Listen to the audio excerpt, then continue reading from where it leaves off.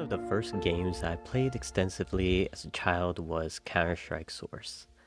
I didn't really understand the gameplay of the regular game. Instead, I really fell in love with all of the mini-games hosted on servers. Things like Zombie Escape, Surf, Death Run, and bunny hopping servers were in my rotation. I only had one computer in my house growing up, and my dad, brother, and I all shared it along with my dad's Steam account. These mini-games were probably the only reason why I was allowed to play Counter-Strike at all, since my mom was totally against us viewing any sort of violence, which is why I have, till this day, never played a GTA game.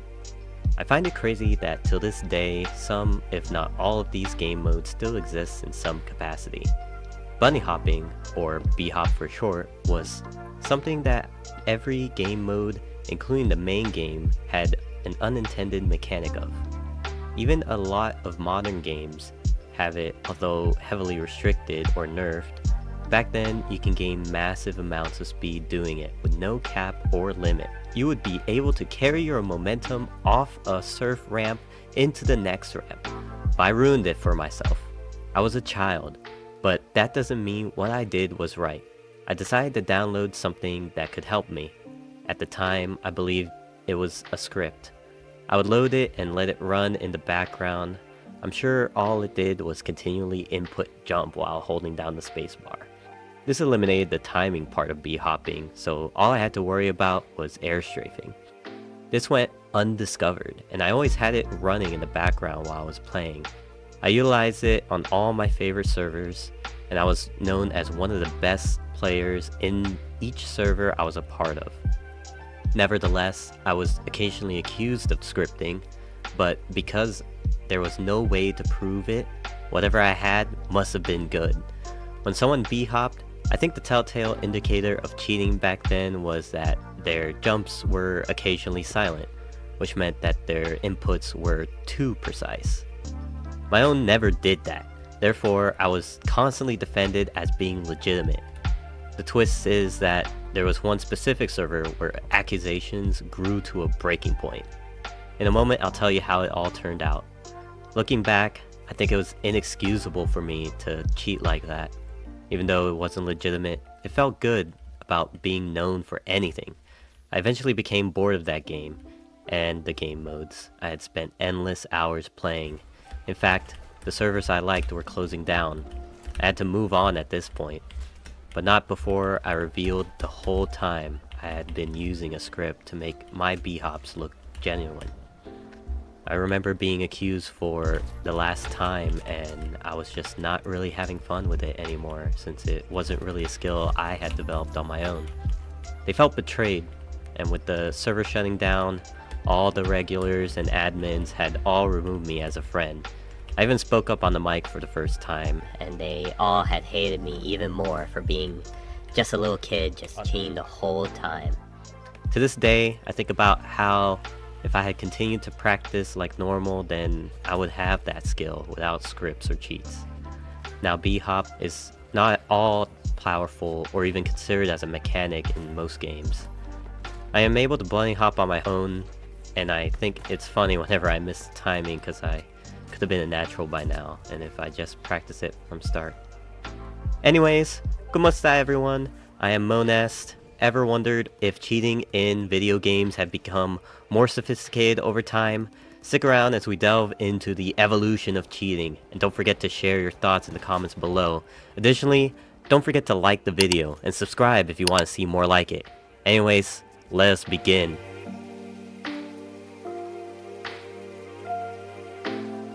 Today, cheating has taken a more cunning turn, and it goes by the name reWASD.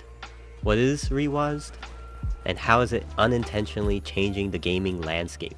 We'll uncover the details shortly, but have you ever used the tool for unintended purposes? Let me know below.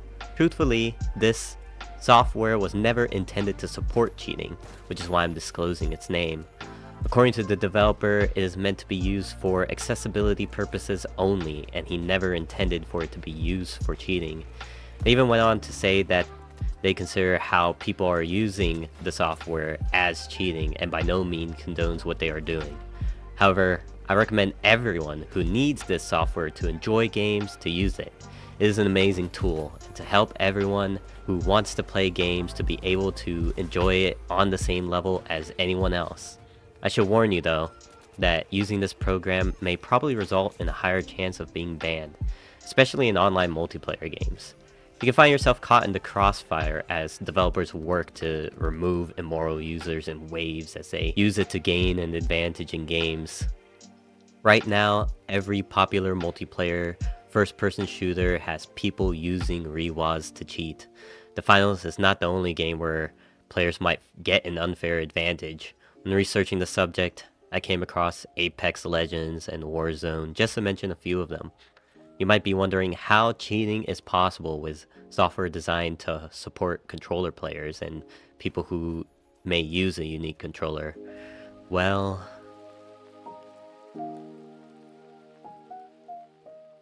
imagine a world in which advanced controllers are available to all gamers.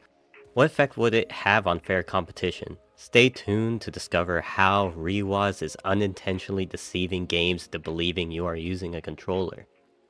Knowing how this software functions is the first step to comprehending how it is being abused, even in cases when the game may not fully support it. reWASD enables you to utilize any controller with complete compatibility. You're able to perform actions such as adding shift modifiers, where you pick a button, which is your shift modifier, and while you press it, your bindings change to another set.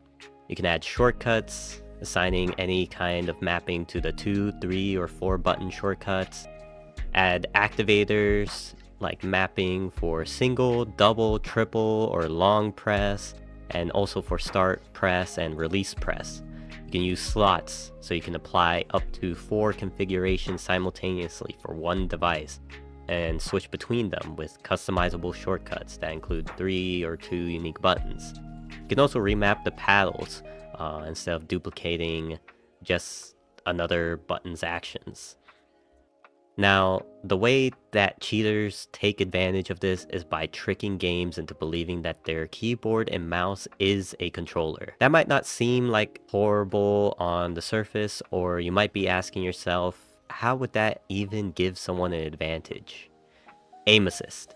Aim assist is frequently overdone in first-person shooter games, but if it isn't, you can get stronger aim assist from additional applications, which can even mitigate recoil completely. In order to level the playing field between keyboard mouse players and controller players, aim assist is utilized in these games. This is a debate that I am rather passionate about, and I honestly do not see a need for aim assist in a competitive multiplayer game. There are countless examples of people using a controller without aim assist who play as well, if not better, than many keyboard mouse players. But since it's there, why not use it? I wouldn't mind if it wasn't overtuned, which it almost always is, but as it is, it's often just too strong, allowing even someone like me with next to zero experience using a controller to sometimes even outperform how well I aim on a mouse. Anyways, by making a game think that you are on a controller while using keyboard and mouse, then you are adding an aim assist to a mouse, which is a whole lot more accurate and precise than using a joystick. So if you tend to shoot ahead or behind your target, aim assist will track that target for you. It will enable you to increase your precision without requiring you to practice it. Although I like to think that my aim is better than average, I still frequently miss the mark or shoot slightly ahead or behind my target. Hell, I would be on the same level as TenZ, Asu, and Lyric if I had used this method of cheating. Now picture using this software in conjunction with another that lessens your recoil and amplifies aim assist. You would possess the most potent and covert cheats. However, if developers were to ban these tools, they would be banning players who are legitimate users of it.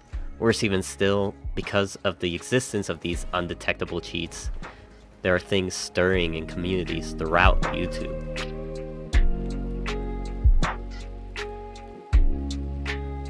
The shocking truth is that some professional players and streamers have also been found to be utilizing cheats. I will shortly reveal one example. How do you feel about the legitimacy of some of your favorite professional players and streamers? I think the most popular ones that we know and love are without a doubt legit. Shroud, Fade, Dr. Disrespect, just to name a few. But these things have been around for a while. Who's to say that your favorite player, especially the ones who utilize controllers, isn't using one of these undetectable cheats? What about when they flex their skills by using a controller one time to prove a point, when they only ever really used keyboard and mouse? Who's to say they aren't getting an unfair advantage? This raises concerns about their credibility as a professional player. Numerous YouTubers, pro players, streamers have been exposed for using cheats in the past. Who's to say your favorite isn't among them? To put it another way, because these types of cheats exist, there will always be skepticism in the community. Many honest players have been, and still are, accused of cheating. And although it's possible that they aren't, who can say for sure what programs they have installed on their computers? One great example of this was Nikhil Forsaken Kumavat. I probably butchered that. When Forsaken was discovered utilizing cheating software during an Extreme LAN's 2018 finals, the team was promptly dissolved. Afterwards, ESL India discovered that during the ESL India Premiership 2018 fall finals, Forsaken had employed the same exploits. As a result, the player was banned from ESIC for 5 years. From what is known, he used a file hosting website to store his cheats, downloaded them prior to the match, and ran them directly out of the RAR file. In order to conceal the harmful nature of the process in a process list, the deceitful program was given the name word.exe. However, this is a fairly straightforward method, which is what one might anticipate from someone with little technical background. Officially, the anti-cheat program discovered the malicious activity, which was most likely the process's hooking. The gameplay has also been rather obvious. Since you cannot run files straight out of a RAR file without decompressing them first, the contents that he extracted from the file were also placed in the temporary folder. Consequently, not only did Forsaken run it incorrectly, but it also lacked any appropriate means of self-deletion. This was for a major tournament, for a very large amount of money. If you don't think it is possible for someone you might look up to is cheating, then maybe you haven't experienced enough of the real world. For me,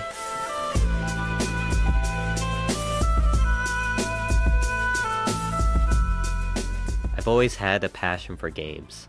I think that playing video games creates an experience that is different from anything else that cannot be replicated.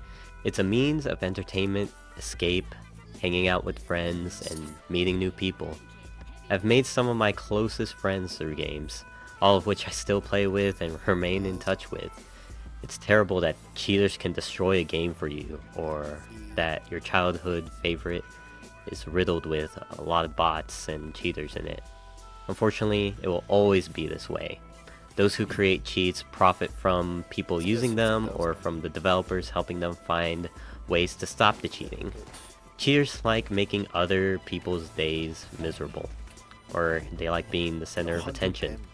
I consider myself lucky to have avoided cheaters, or at least I'm just so good that I don't notice that they are cheating because they lack the actual skills to outplay me. It's part of gaming, and it will always be a part of gaming culture, for better or for worse. As we come to an end, consider this. Given the ongoing cat and mouse game between cheaters and anti-cheat software, what do you believe the future of gaming holds? Salamat everyone for watching. This time I wrote a script. When I do these kinds of videos, I like discussing the topic in the comments, so please let me know what you think, and if I missed something, let me know. Tell me what I can do better. I'm still learning and I'm improving. Once more, salamat. Bye bye.